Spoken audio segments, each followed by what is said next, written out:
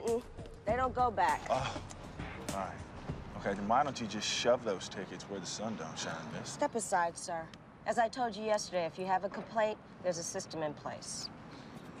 Your system can suck my dick, miss. Okay?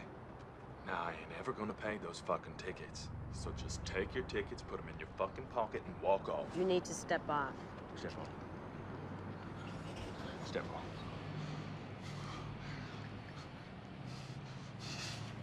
Okay. Okay.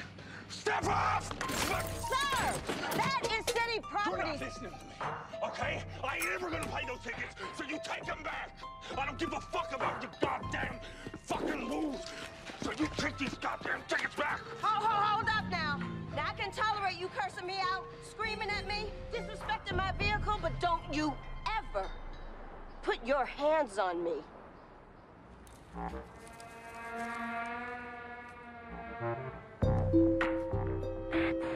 And that's when Roxy decided she didn't care about breaking the rules either.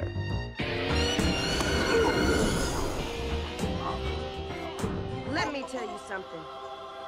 I am trying to do my job, which is definitely my day job.